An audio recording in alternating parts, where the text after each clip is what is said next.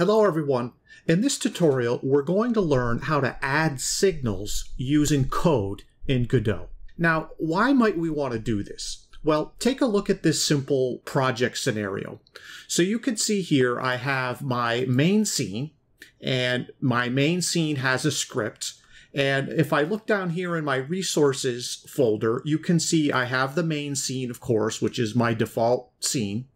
But then I also have scene 1 and scene 2. Now let's take a look at those. So I'm going to click on scene 1 here, and it's very simple. It has a color rectangle as its root node, and then it has a button called button.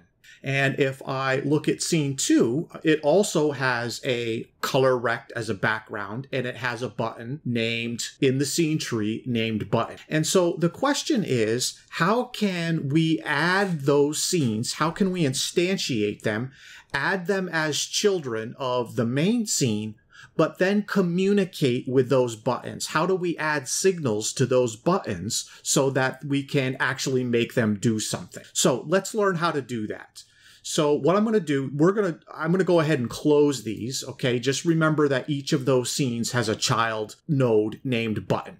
And so let's come over to main and let's go over to code view. And the first thing that we're going to do, as soon as our program begins, we want to add scene 1 to the stage. So let me write that custom function. So I'm going to write keyword function, and I'm just going to say I'll say add scene 1.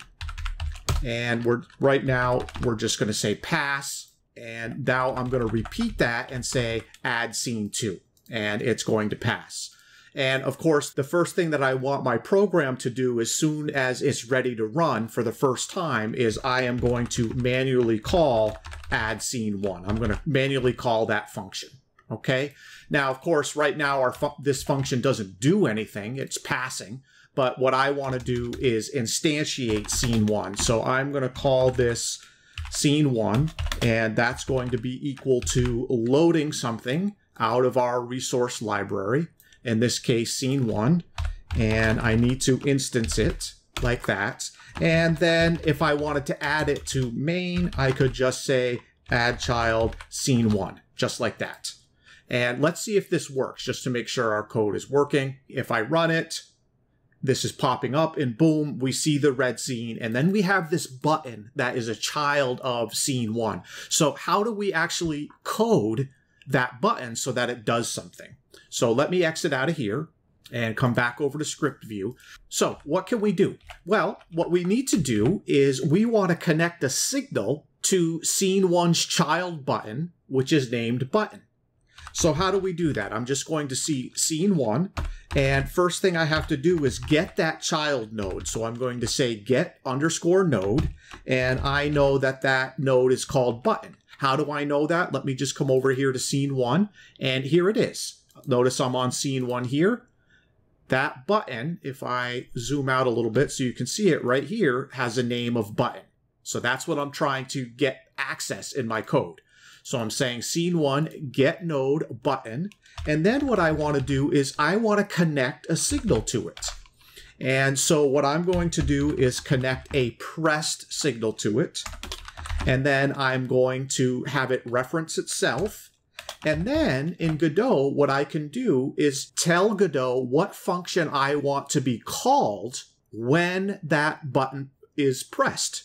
And all I have to do here is just write add scene 2, or whatever function that I want to call when that button is pressed. Now, just before we write all of our code, let's just simply print hello and make sure that this is actually working the way we think it is. So I've typed this all up. Make sure that in between quotes here, this needs to match this function name right here. And let's see if our button is working.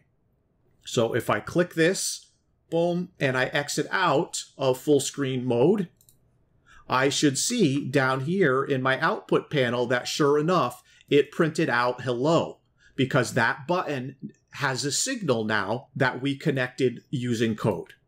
Now, of course, what we want to do in this case, I'm going to copy all of this. We don't want to print out hello. What we want to do is add a scene. And which scene do we want to add? We want to add number 2. And so I'm just going to change some things around here and add scene 2. But when this one's pressed, I don't want to call that function. I want to call this one. And so essentially those two buttons, we're just going to go back and forth between scene 1 and scene 2 with this code. Let's see if it works. So I'm going to run it. Click me. It should turn to scene 2.